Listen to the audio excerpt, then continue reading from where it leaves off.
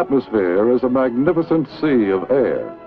But like the oceans surrounding our continents, this immense canopy stretching over them has its own share of natural dangers. Hailstones can cause structural damage or even structural failure.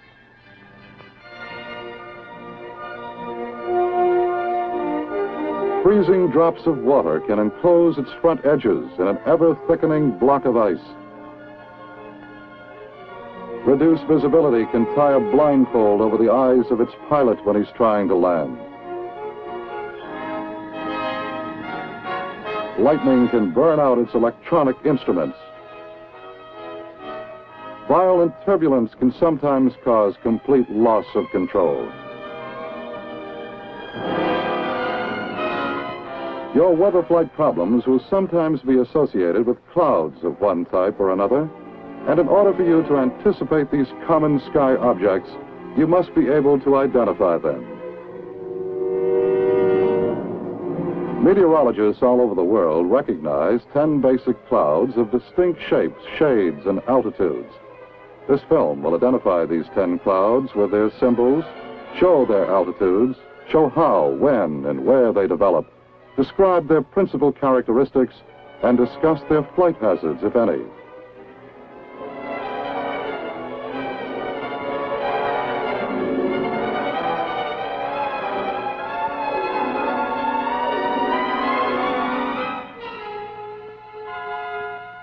All clouds are created by the condensation or sublimation of moisture in a cooling atmosphere. Whether this moisture steams from the spout of a boiling teapot or evaporates from a water surface.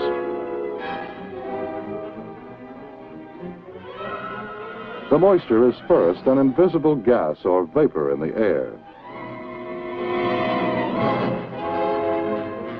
As this moist air is lifted in the atmosphere by vertical currents, the air gradually expands like a rising balloon. The expansion and cooling of this air continues. And then, rather suddenly, its invisible moisture condenses or sublimates into a visible mist or cloud made up of billions of tiny droplets of water or ice crystals. The temperature level where the cloud develops is called the dew point, and its Fahrenheit or centigrade reading depends upon the original degrees of humidity in the atmosphere. When air is damp, it may not have to drop very many degrees before it reaches its dew point.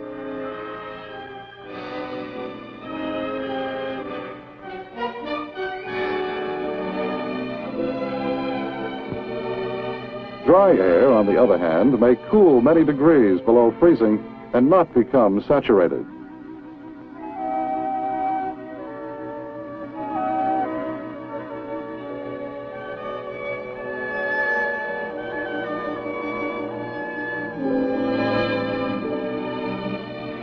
Some of what we call weather comes about when large masses of air of different pressures, temperatures, and moisture content come together.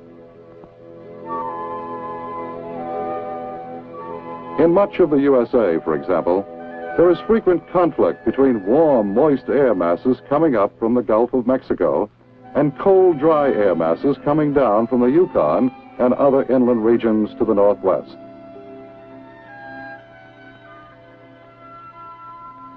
The boundary between these air masses where they come in contact is called a front. When neither air mass pushes into the other, the front between them is called stationary.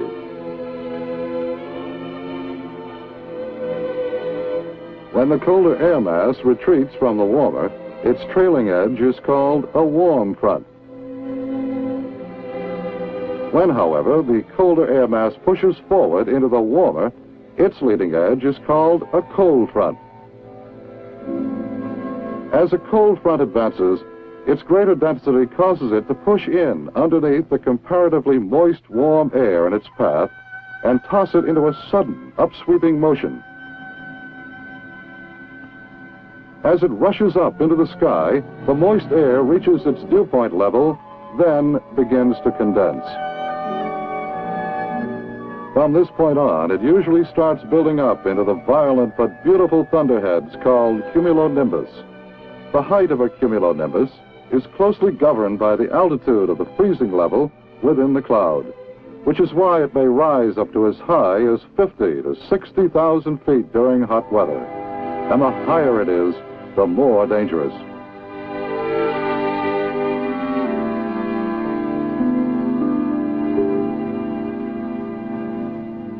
Fortunately for those of us who fly, the outer limits of these atmospheric powerhouses are generally clearly defined. The furious up and down drafts of the cumulonimbus generally lead to short but heavy cloudbursts of large, drenching raindrops directly below its forward portion. Higher up in the cloud around the freezing line, they frequently produce hail, which, if heavy enough, falls to earth.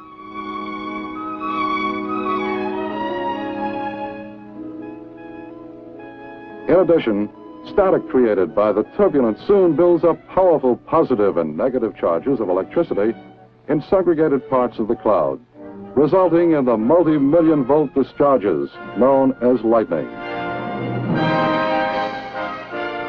The forward part of a cold front, which usually moves from west to east or northwest to southeast, is like a giant broom sweeping the sky clean and leaving behind it clear, high-pressure atmosphere. Small, localized warm spots in the countryside may, however, create minor updrafts of air, resulting in the puffy white clouds called cumulus. There's a bump in each of these miniature thunderheads, but they are usually easy to avoid. When, however, these cumulus clouds form an unbroken rank, and it is necessary to fly through them, the safest, least turbulent altitude range is between 4,000 and 6,000 feet above the ground.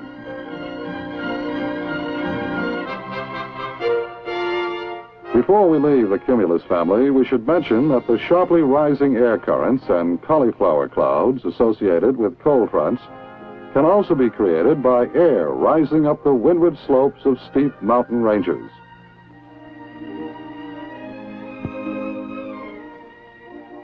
When a warm front advances, it leans forward for several hundred miles. The warm air drifts up over the cooler, heavier air at a rather flat angle. Here we will see three high clouds. Cirrus is one of them, often called mare's tails. The cirrocumulus forms as flakes and is called a mackerel sky. Cirrostratus clouds may give the sky just a slight milky appearance. The altostratus is usually a bluish-white cloud letting through a weak, watery sunlight. The altocumulus forms into puffy white rolls. Nimbostratus is a thick gray, shapeless cloud that produces light rain or snow. Stratus is a gray cloud creating low ceilings and poor visibility. Stratocumulus is somewhat like a low altocumulus. Let's review these clouds and altitudes. Cirrus, above 20,000 feet. Cirrocumulus, above 20,000 feet. Cirrostratus, above 20,000 feet. Altostratus, 6,500 to 20,000 feet. Altocumulus, 6,500 to 20,000 feet. Nimbostratus, below 6,500 feet. Stratus, below 6,500 feet.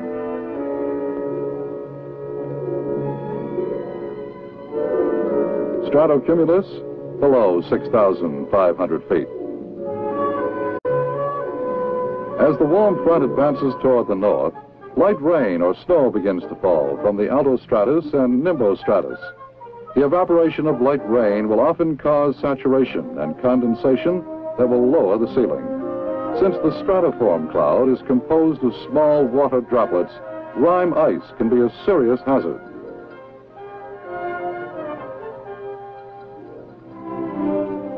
Icing can take place anywhere between 0 degrees centigrade and minus 20 degrees. Icing can also occur, however, in much colder temperatures because water in suspension has the property of supercooling down to as low as minus 40 degrees centigrade and yet retain its liquid globular form until something like the surface of a moving plane comes in contact with it and causes it to solidify.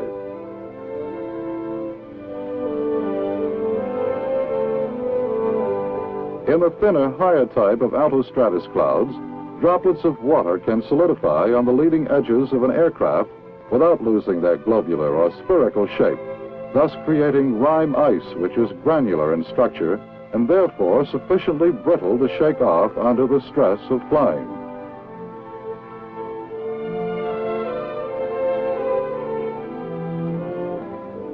A good example of rime ice is the freezing substance which accumulates in the freezing compartment of a refrigerator when it needs defrosting. Calm winds, smooth flying, and continuous precipitation are characteristics of the stratiform clouds in addition to rime ice. Cirriform clouds are composed entirely of ice crystals. Therefore, no ice will form on aircraft while flying through these clouds.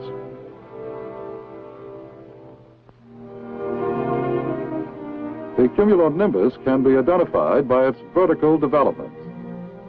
Altocumulus and stratocumulus have a shadow between each roll. Cumuliform clouds have turbulence within them.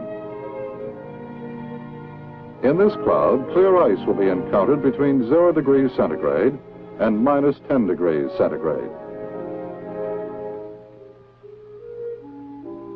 Rime ice will form at temperatures below minus 10 degrees centigrade. Clear ice can also form if you fly through freezing air and relatively warm rain starts falling from above.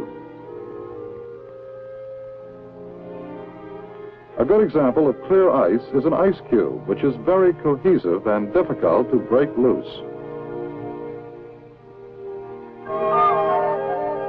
So far in this film, we have related the formation of clouds to frontal conditions. Clouds also develop within air masses. When moist air flows over a warm surface, the bumpy cumuliform clouds tend to develop.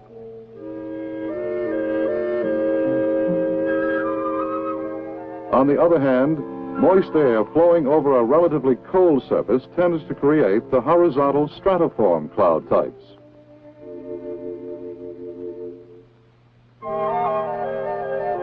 In summary, the atmosphere is an outstanding travel route with natural hazards such as severe turbulence, icing, and poor visibility,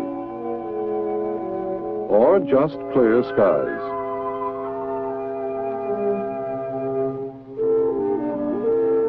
Among all the many varieties of clouds, there are 10 basic types which are recognized internationally.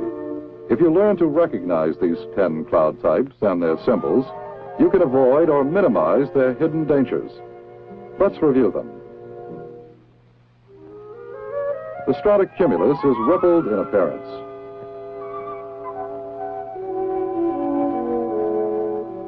The altocumulus form into puffy white rolls.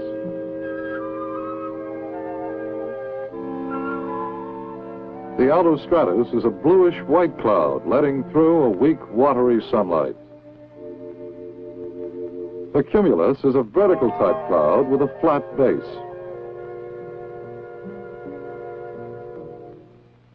The cirrus form into feathery white clouds, and from the ground they often resemble mares' tails. Stratus is a gray cloud, creating low ceilings and poor visibility. Cumulonimbus, or thunderhead, produces lightning, hail, and rain. The rare cirrocumulus forms in flakes or patches. The nimbostratus is a thick, gray, shapeless cloud that brings light rain or snow. Cirrostratus may give the sky just a slight milky appearance. By studying photographs, you can become familiar with the 10 basic members of the international cloud family. But the best way to know them is to see them with your own eyes, not only from the ground, but also from the air.